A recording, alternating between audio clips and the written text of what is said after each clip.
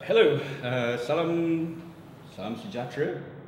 Good afternoon, good evening, good night, whenever you guys are watching this. And salam bola sepak Malaysia. I'm Carl daripada Bola Sepak, and today we are doing a very first episode of Bola at YouTube. With me today is our producing team. Hai, nama saya David daripada Semuanya Bola. Hai, saya Syaril dari Semuanya Bola. So dalam Bola YouTube ini kita ada dua segmen. Part 1 we're going to talk about Malaysian football, local football semua ni, Piala Malaysia, ranking kita and so on and so forth. And part 2 kita kena cakap pasal EPL, Bundesliga, Eredivisie and so on and so forth. So part 1 sekarang ni kita cakap pasal bola sepak Malaysia. Piala Malaysia banyak game dah cancel sebab jerbu. So let's just talk about the games yang dah happen. Kedah versus Lions, Kelantan versus Selangor, and last game is T-Team versus Tata. So Kedah versus Lions. Thank God lah Lions kalah. Thank God. Sebab memang itu jadi saya punya eternal mission kot, nak tengok Lions crumble macam tu kan. Bagus lah bagi Kedah. Tapi itulah, Kedah kan ada Ban Suhuan. Dia merajuk sebab tak dapat main game yang kalah 3-2 tu. Jadi, so dia jadi apa lepas dia merajuk? Dia balik Korea ke atau dia stay? Tak, ada orang tak, saya nampak dekat Instagram dia. Dia dah dekat plane, dia dah cakap dia merajuk, dia basically dia dah balik Korea dah sebenarnya. Oh, okay. So contract terminated lah, for sure. Itu saya tak dapat confirm tapi dengar kata macam tu lah. Kontrak dia terminated dah. So any updates kita tengok balik kat Semuanya Bola.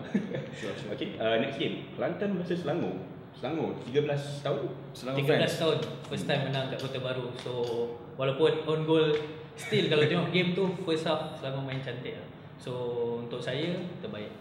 Ya, team okay, cuma saya tak rasa yang team Selangor season ni boleh menang.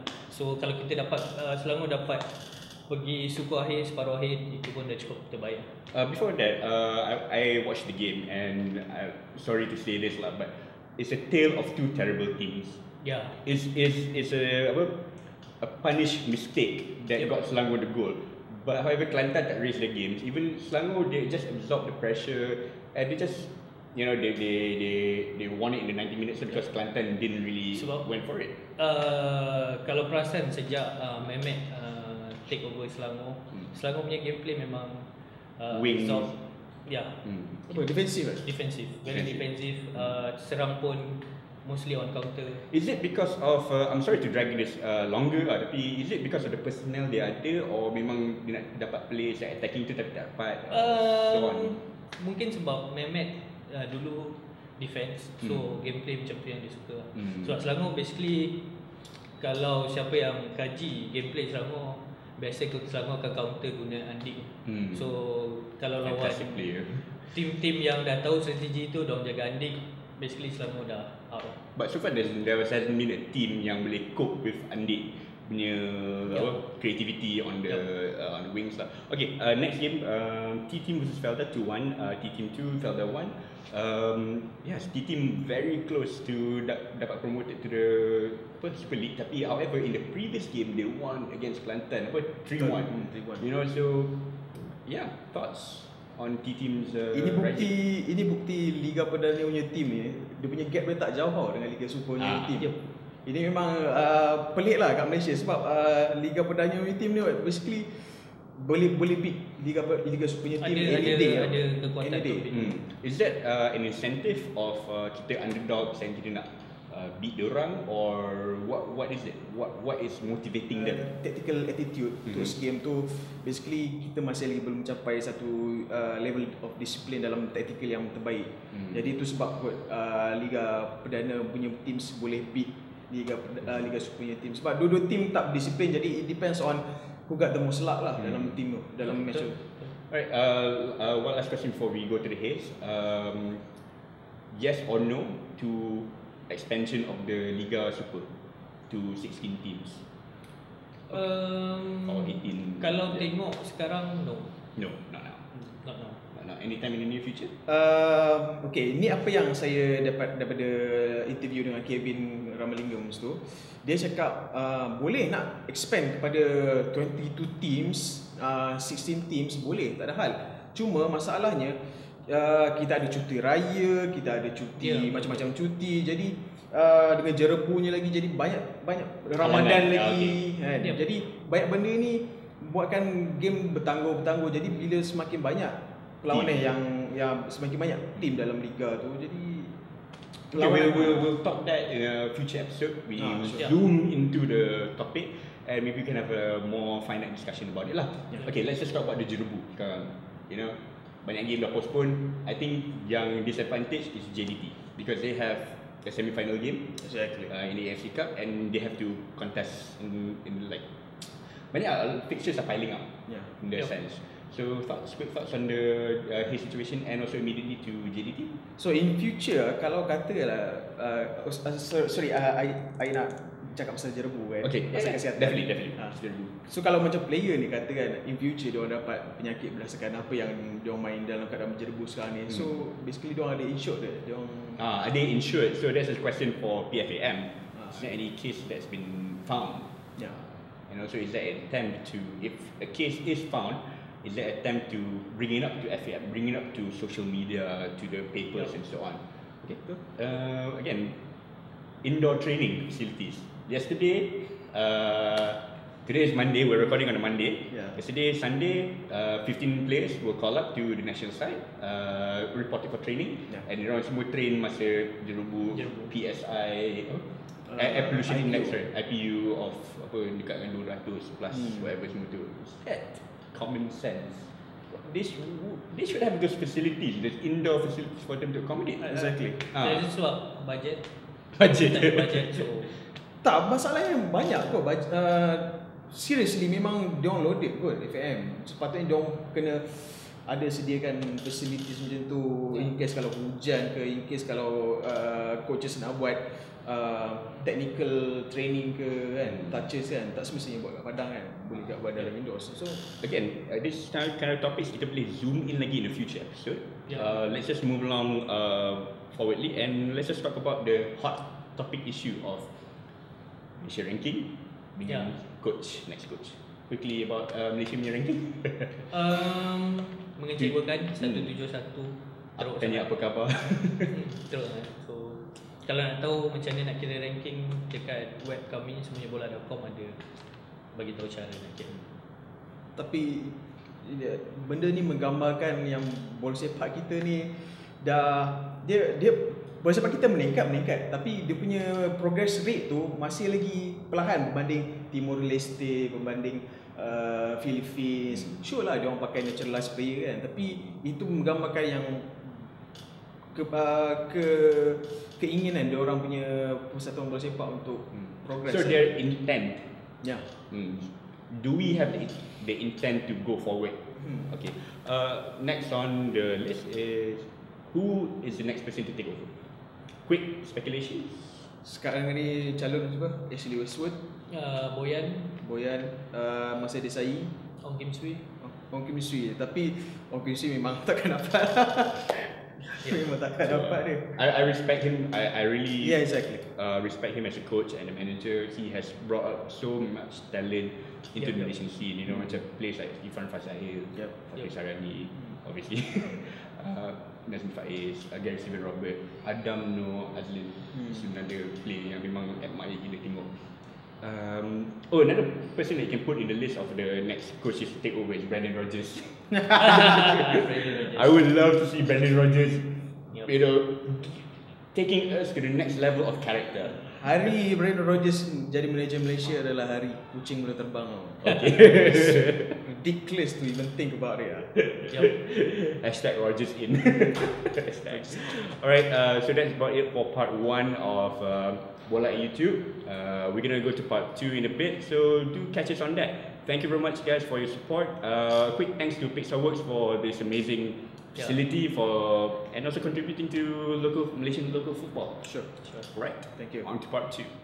So guys, welcome to part 2 at Bola at YouTube. So right now we're gonna talk about European football. We're gonna start about La Liga, Bundesliga dengan Premier League. The big weekend. Super Sunday and Saturday, spectacular Saturday. More or less. We can say that. Okay, so first on to touch is Sevilla versus Barcelona. no Messi. No Messi, no party. Saya tengok game tu. Memang walaupun dengan streaming yang buruk kan. Thank you Astro. Actually game tu Munir Al-Hadadi ganti tempat Messi. Kemudian dia sebab kesilapan Jeremy Matthews sebenarnya membuatkan 2 gol tu. Gol pertama tu Jeremy Matthews tidur. Kemudian gol kedua Sevilla basically masa game tu memang very incisive, very physical. Memang dia nak win bola every time dengan Stephen Nzonzi tu, dengan Vicente Iborra. Yes, basically Vicente Iborra ni for your information, Vicente Iborra ni dia macam Fellaini tau. Dia memang big tall man tapi main sebagai attacking midfielder just to gain advantage dekat the final third bila The dia physicality aspect. Exactly. Tapi game tu masa saya pun tengok Barcelona main power, chances, diorang create chance pun banyak ke sebab luck? Itulah Sevilla lagi incisive kot. Dengan Sergio Rico tu on top of memang tengah form gila kot. Keeper dia tengah top form. Tengah top form gila. So kita tak boleh cakap sebab tak ada Messi, tak ada party. That's the one. Tapi like all the games during the weekend ada commonality theme which I will get to in a bit. Sure. So the next game is the Madrid derby, 1-1. 1-1. So anyone catch the game last night? Unfortunately. I tengok highlight je tapi berdasarkan highlight tu memang Cristiano Ronaldo banyak miss, banyak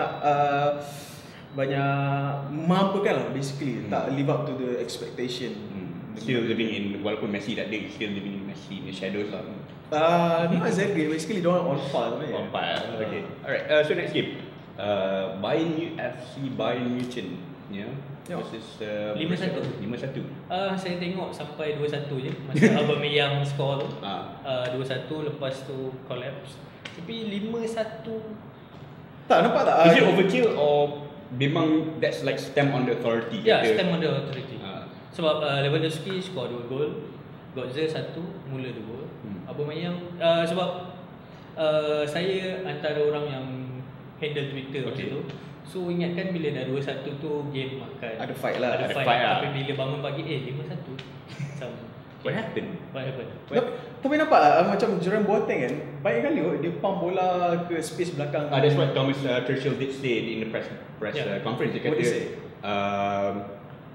Bayern Munich's defenders essentially played as playmakers from the back. I see. Okay. That's So I brilliant. mean, it's the masterclass of Pep Guardiola's long passing and the tiki-taka passing that he is employing in the Bayern Munich DNA lah kiranya. So amazing kot kat midfield dia ada Xabi Alonso sebagai playmaker, ada Thiago Alcantara. Kemudian at the back pun dia ada Jerome Boateng. Dia tambah Jerome Boateng Assist. So itulah ceritanya. Then right now we're gonna go to the English Premier League. Sekarang kita nak cakap pasal the result of Everton versus Liverpool. Result is Brendan Rodgers 1-1. So any shock to that? Tengok game tak? Tengok basically high tempo game. Lukaku terbaik semalam.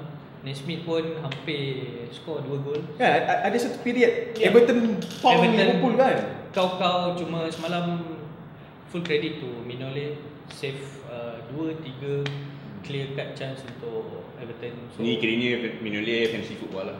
ya. There you go. Okay, no, Cuma semalam continue macam tak ada. didn't really show up lah. Didn't really show up. No, I think the thing about Everton this season, mereka tak ada Europa League. So with that, they can concentrate fully on the league. Like the first season when Roberto Martinez took over lah. So essentially, Everton is going to back to that period, but with more of a good reserves compared to 2 seasons ago. Okay, now we're going to talk about Brendan Rodgers in a bit after we talk about the next game. So Arsenal versus Manchester United, 3-0. You guys are smiling a little bit. Yeah, because I'm an Arsenal fan, so. Basically ni kot euphoria lagi kot sekarang. Still feeling it. Still high lagi ni. Tengah boleh bayang lagi macam mana Alexis Sanchez lepas Matteo Darmian punya tackle. I mean the first half was Tapi kalau amazing. tengok semalam kebanyakannya game Arsenal dia exploit dekat 2 tempat. Satu dekat Darmian, memang Darmian teruk sangat semalam sebab tu Withdraw. LFG keluarkan dia, masukkan Valencia. So bila Valencia masuk, gameplay MU okay. Then bila Fellaini There's more of a masuk, strength to contain and bila Sanchez, Fellaini yeah. masuk, kalau perasan midfield MU lagi power, lagi stable. And also like I noticed in the second half that after Fellaini came on, Peter Cech in goal didn't really know where to aim the ball because like every time Peter Cech launches the ball or the goal kick, the second ball throws back at Menu. Okay. So Menu can still control the game a little bit. Yep. They're still in it, but you know they left Arsenal unpunished in a sense. But credit to the Arsenal fans for keeping it out. I mean like Peter Cech seriously making it. Yeah. Big save semalam masa minit 45, 46. Or towards the end of the first half, yeah. Kalau Martial score ke game Different story. Different story. Back end of the game. Back in the game. Martial. Thoughts on him? Great thoughts. 36 million euros. Ada satu clear cut chance je yang dia other than that basically dia dah nullified dah. Again, that's a commonality with all the games that we have spoke about. The virtue of having a clinical finisher. You look at all the games, you know, it shows that a big player can win you games when he is clinical. Yeah. You know, look at Sevilla with Ibora, Bundesliga Lewandowski, obviously. Even in the Everton Liverpool game, you know the two the big players, you know, they did contribute, but they need to be more lethal in the sense of the final that final ball. You know, that showed again in the Arsenal game, and also the Man U. The question for them is, can they over rely on Martial? You know, can they over rely on him to bang in the goals? He has the potential to become a really good player, but can he, you know, can he help Man U to go to that glory days within the season?